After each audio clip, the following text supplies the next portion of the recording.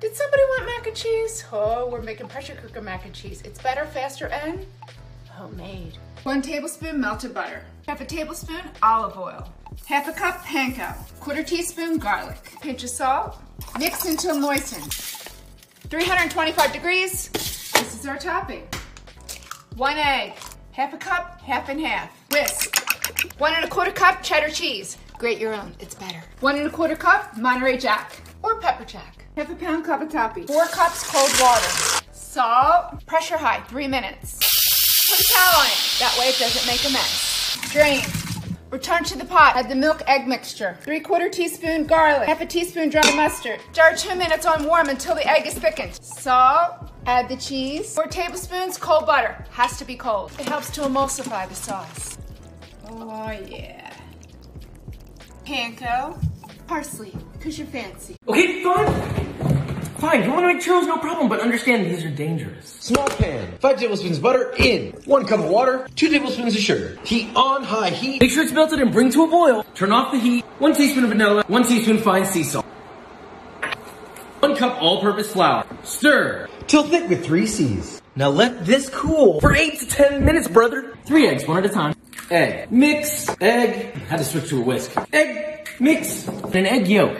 Mix 1 more time. till nice and smooth. Transfer to a piping bag with a star tip. Heavy bottom pot. Fry oil. Filled a little over halfway. It's cinnamon sugar, not that hard. 3/4 cup of sugar. 1.5 teaspoons of, well, cinnamon.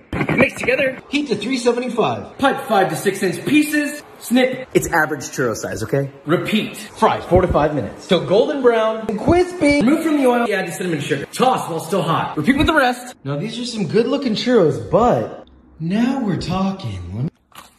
I kept seeing this recipe for these 5-ingredient peanut butter cookies that looked way too good to be true, so I decided to try making them myself. I added 1 cup of brown sugar, 1 cup of creamy peanut butter, 1 large egg, 1 teaspoon of baking soda, and then half a cup of chocolate chips. I mixed it all together until the batter was smooth and there were no more clumps of brown sugar, and then I scooped out 12 cookies. If you don't have a fun cookie scoop like this, you can also roll out your cookie dough balls by hand. Be sure you're putting your cookies either on a parchment-lined baking mat or on a silicone mat like this. Bake them at 350 degrees for about 9 minutes. And then when they're still piping hot and fresh out of the oven, press some chocolate chips on top of that and add a sprinkle of sea salt to really elevate the flavor of these cookies. I found they tasted best when they're still slightly warm and with an ice-cold glass of milk. Safe to say I definitely approve of these cookies, and my version of this recipe is up on shellsweets.com. For brunch, brioche stuffed French toast. First, the custard. Add 1 cup of cream, 2 tablespoons of brown sugar, almond or vanilla extract. Almond extract makes it taste like an almond cookie. Ground cinnamon, a loaf of brioche, cut 1.5 inches thick. Using a knife, create little pockets in each slice. You have 2 choices for your filling. Lemon curd and fresh ricotta. It's really good. Or homemade strawberry jam and fresh ricotta.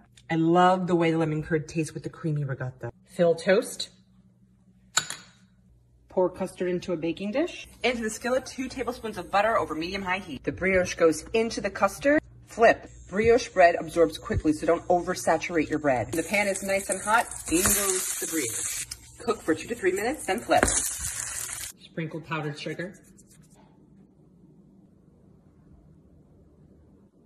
Let me tell you a little secret. If you're buying buffalo wings, you're getting ripped off, bro. I think we should just make it. 2 pounds of chicken wings. Half a teaspoon of salt. Half a tablespoon of garlic powder. And secret ingredient, half a teaspoon baking soda. Toss that together. Half a teaspoon. Half a tablespoon. I can only do this so many times. Half a teaspoon. Half a tablespoon of olive oil. Baking sheet With a wire rack, line your chicken wings up nicely.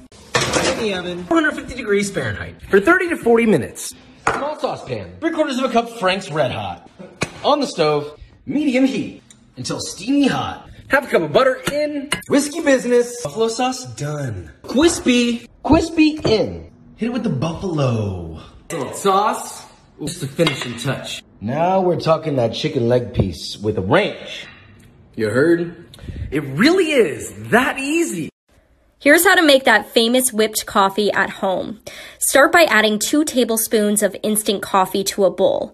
Then 2 tablespoons of sugar, white or brown will all work.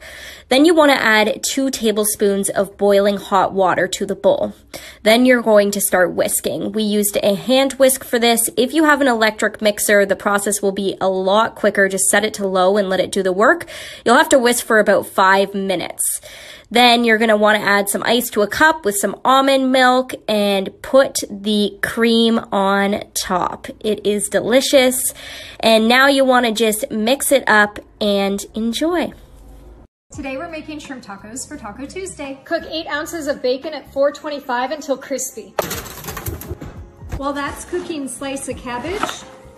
You just need a quarter. Remove the core and slice into thin strips. Add that to a bowl. Roughly chop 2 cups of cilantro. Crumble the bacon. 1 piece never makes it in. 3 tablespoons lime juice. Separate bowl, 1 pound shrimp, 2 tablespoons olive oil, half a teaspoon chipotle powder, half a teaspoon of cumin, and salt and pepper to taste. Give it a stir. Heat a pan on medium heat and cook the shrimp for 1 to 2 minutes on each side. Warm up tortillas, add the slaw, some avocado, shrimp. Want to be extra, a little lime crema. Okay, look, I've got Pizza the Hut before. I'll do it again. 1 cup of water. 1.5 teaspoons of instant yeast. A little mixy. Sit for 5 minutes.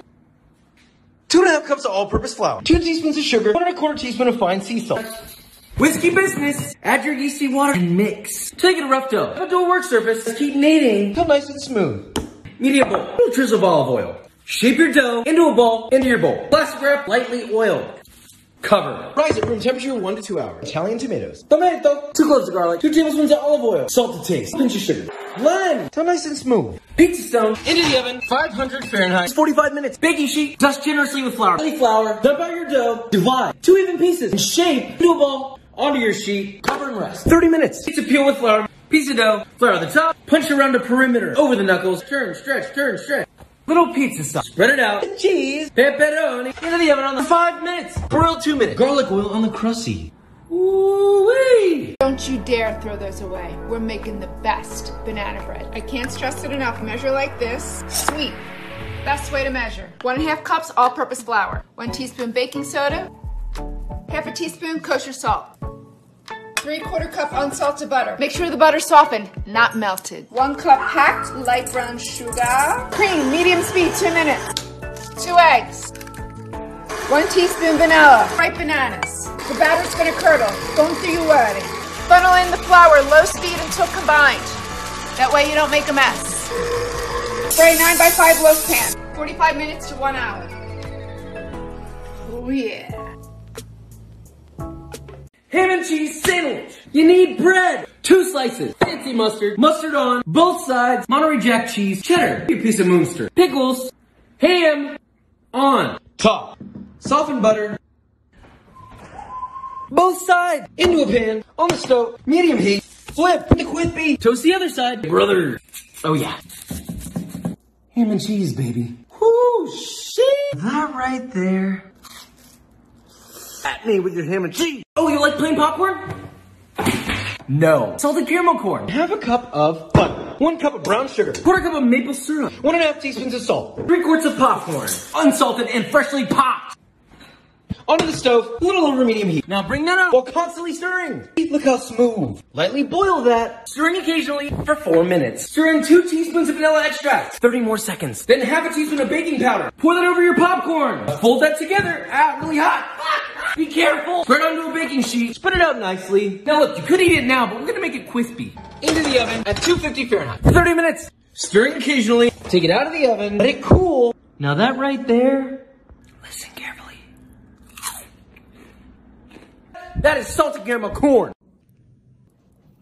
Craving an Egg McMuffin, but you don't want to hit the drive-thru? I'm going to show you how to make an Egg McMuffin in 2 minutes.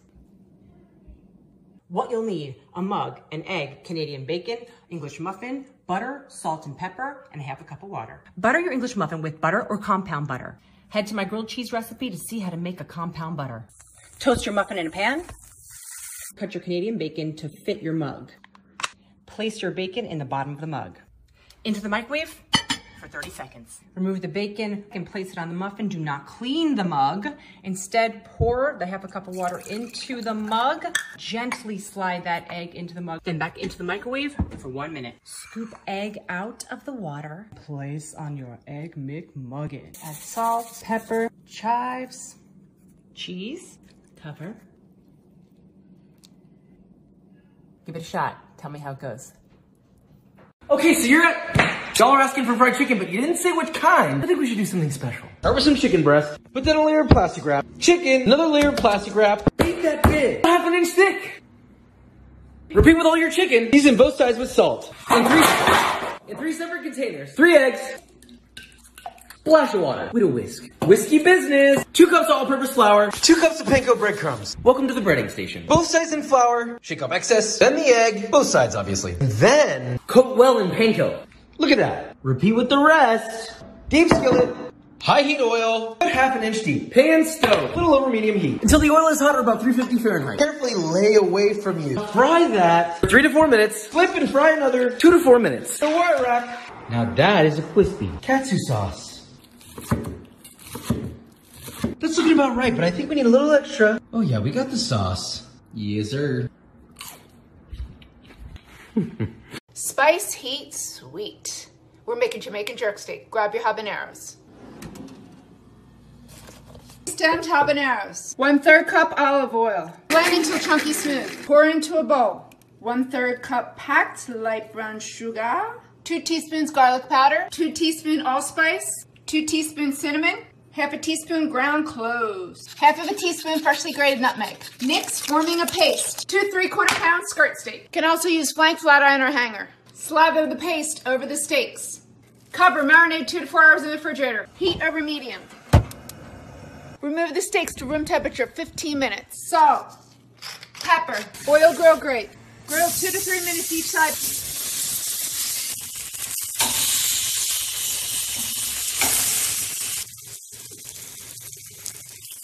Let it rest 10 minutes. Today we're making coconut curry chicken, which is a fast and flavorful weeknight meal. Dice 1 onion and dice 1 red bell pepper. Dice up 3 chicken breasts. Heat a pan on medium heat and add some oil. Add the onion and bell pepper. 3 cloves of garlic. Saute for 3 to 4 minutes. Add the chicken, 2 tablespoons curry powder, 1 teaspoon ginger powder, and cook for 5 to 7 minutes or until the chicken is cooked through. Add 1 can of full-fat coconut milk, the juice of 1 lime, and simmer another 5 minutes. Cook some rice. Add that to a plate. Top it with the coconut curry chicken. Always drizzle a little more sauce and top with cilantro. Chia pudding is one of the easiest healthy snack and breakfast options, so let me show you how to make it. 2 teaspoons of chia seeds, half a cup of dairy or dairy-free milk, 1 teaspoon maple syrup, half a teaspoon of vanilla, and stir that all together. Let this sit for 10 minutes. It will start to thicken, and then we'll stir it again.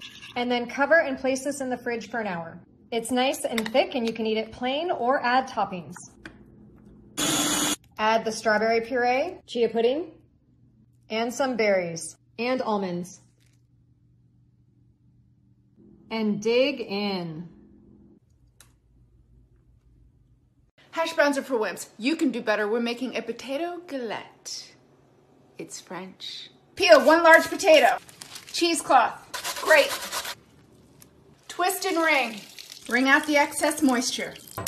Heat 8-inch skillet, medium-low heat. Add 2 to 3 tablespoons canola oil, peanut oil, or leftover bacon fat. Add half of the potato. Freshly grated Parmigiano Reggiano. Remaining potato on top. Salt. Cook 5 to 6 minutes until golden on the bottom. Turn up the heat to medium to make sure it's nice and golden. 1 to 2 minutes. See how it's nicely golden around the edges? It's time to flip. Flip. Add a little more oil so it doesn't burn. Cook medium-low heat 5 to 6 more minutes. Salt, pepper, parsley, Parmigiano Reggiano, dill. Oh yeah. Today we're making some chocolate chip muffins. First, we're mixing together the dry ingredients, which include 1 cup of all-purpose flour, 1/3 cup granulated sugar, 1 2/3 teaspoon baking powder, and a pinch of salt.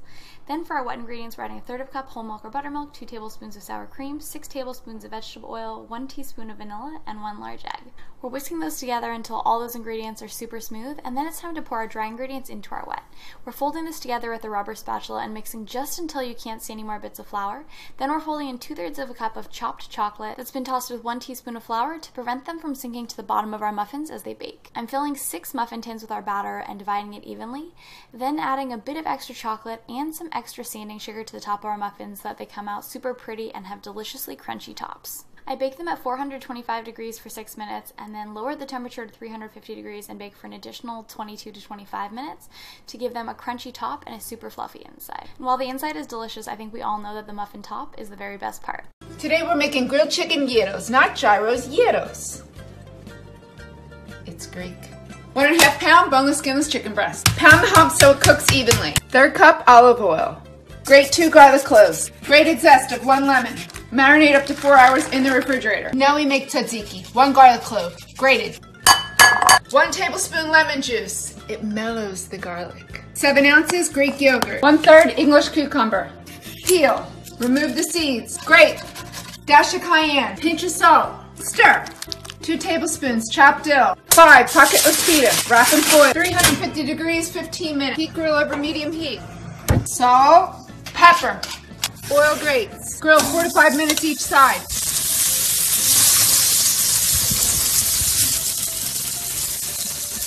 Remove to rest 8 minutes. Slice.